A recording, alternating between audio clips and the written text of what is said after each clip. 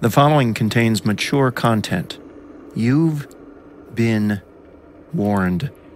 From Wondery, I'm Mark Ramsey, and this is Inside Psycho.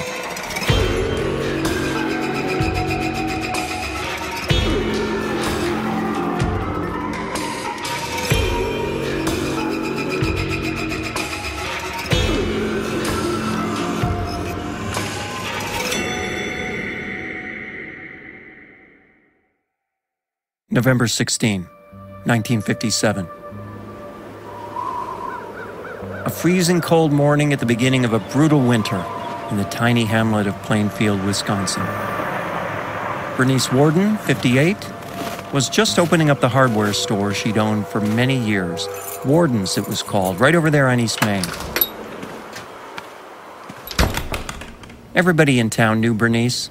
She was good folk. Good morning. Antifreeze? It's over there on the end cap. Okay, a half gallon. That'll be 54 cents. I need one more thing. Okay, sure.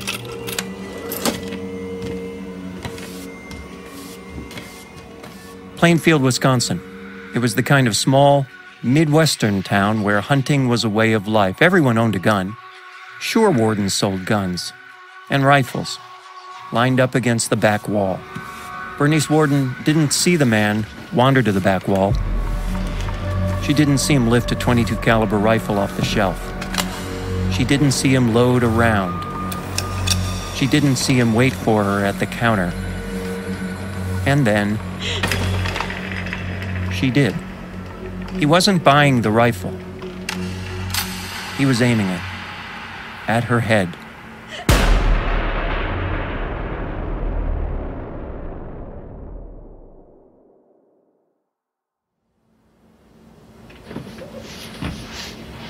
The man dragged Bernice Worden's lifeless body out of the store and onto a truck.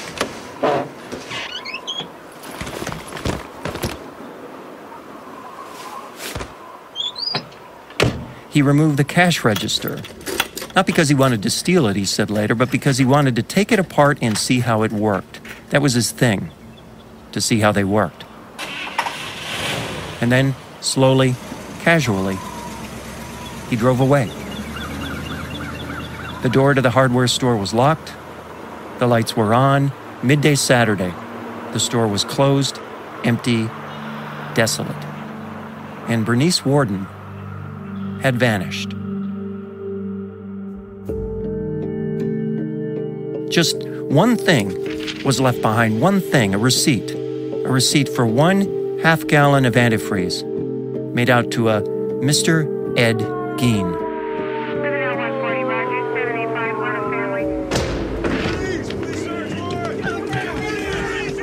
When the police later raided the man's ramshackle farmhouse, an unimaginably grotesque nightmare was revealed. They found the body of Bernice Worden. And when you see a picture of her body in that state, you literally can't unsee it. There she was, hanging upside down by the ankles, stripped naked. Her ribcage ripped open. She was disemboweled. As one witness put it, dressed out like a deer. In the kitchen, sitting in a pan of water on top of the man's pot-bellied stove, Bernice Worden's heart. By a table, burlap sack, something round inside, a human head. Bernice Worden's head.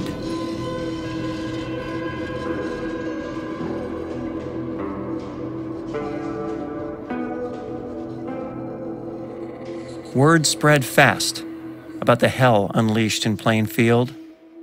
From there, if you take Wisconsin 22 to US 10 East to Wisconsin 110 North, about 35 miles, you come to the town of Weowega. There, a writer, Robert Bloch, devoured every detail. He had a couple books to his name already, but the story of this strange man in Plainfield gave him an idea. And that idea became a book. A book which was optioned by a famous Hollywood director and became a legendary movie. "Why'd you do it?" That's what they asked Ed Gein. "Why'd you do it, Ed?" Well, she reminded me of my mother.